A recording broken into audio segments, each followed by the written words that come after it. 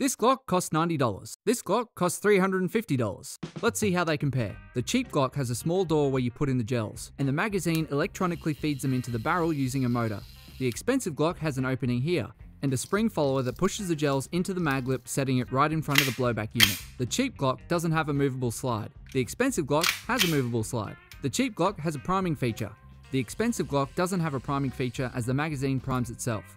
The cheap Glock has two firing modes activated here, single and auto. The expensive Glock also has two firing modes activated here, single and auto. The cheap Glock shoots less than 200 FPS. The expensive Glock shoots more than 200 FPS. The cheap Glock is made entirely of plastic. The expensive Glock is made half metal and half plastic. The cheap Glock is actually pretty accurate. The expensive Glock is also accurate.